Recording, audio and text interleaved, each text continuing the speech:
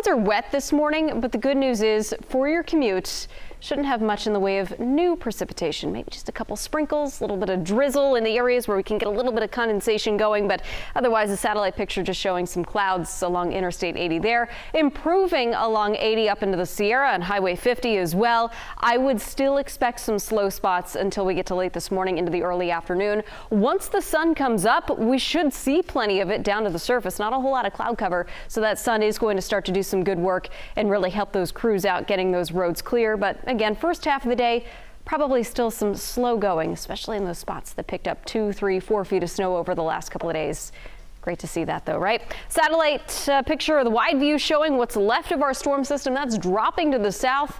Behind it, the cooler air is flowing in. Temperatures today just slightly below average. It's going to feel a little bit milder today compared to the last couple of days, just because we will have a little bit more sunshine. Still have a cool north breeze though, coming out of the northwest at about 5 to 10 miles per hour through this afternoon. But notice we should see plenty of sunshine. So once that sun does come up, the roads are still wet. Yeah, you're going to get a pretty strong sun glare off the roads, especially if you're driving in the easterly direction. But Futurecast shows that through this morning, the trend is for the sky to continue to clear out. We'll stay clear through this afternoon.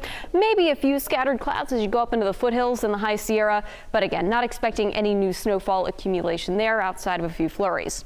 6 o'clock Tuesday morning. Look at this. Futurecast picking up on a little bit of fog that may be starting to develop in the San Joaquin Valley. That will deepen as we get into about 8 or 9 o'clock in the morning. So do expect some travel slowdowns along parts of I-5 tomorrow morning between Stockton and Sacramento. There may be some smaller areas of fog in the Sacramento Valley and out towards the Delta as well. We see it every time. It rains, the sky clears out, the temperatures drop. We get the fog for a couple of days, and that's going to be the case until we can really start to dry the ground out, which we do have a few dry days coming up here. But as we go through Tuesday afternoon, again, the sky stays clear. Look at this too.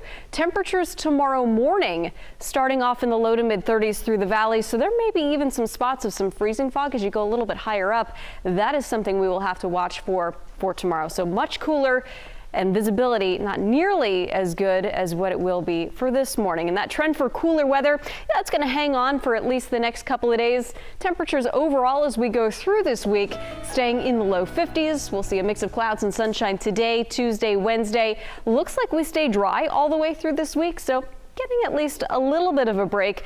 But Teo and Deirdre, really nice to see the rainy season getting off to such a good start.